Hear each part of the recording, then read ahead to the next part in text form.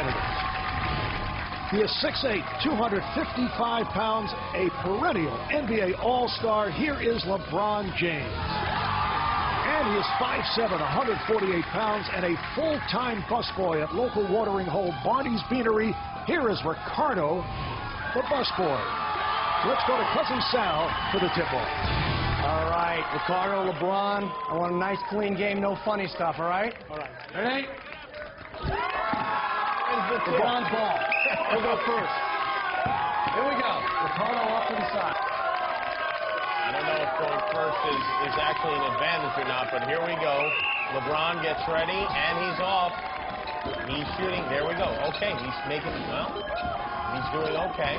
He does not have the rhythm that I've seen out of Ricardo in the past, but seems like maybe his mind is on other things, like packing, moving perhaps.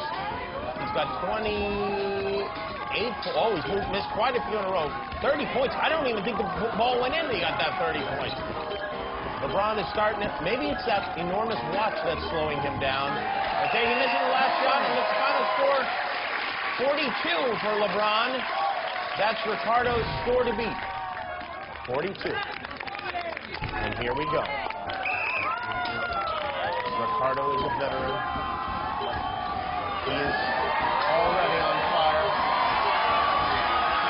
LeBron cannot believe it. The crowd chanting his name. Oh, some poor sportsmanship there. But in the rough and tumble world of Papa-Shot, anything goes.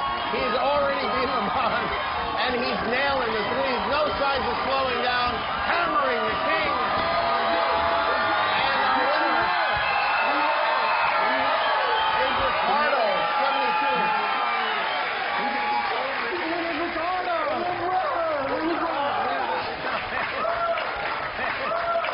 Look how fine this guy is.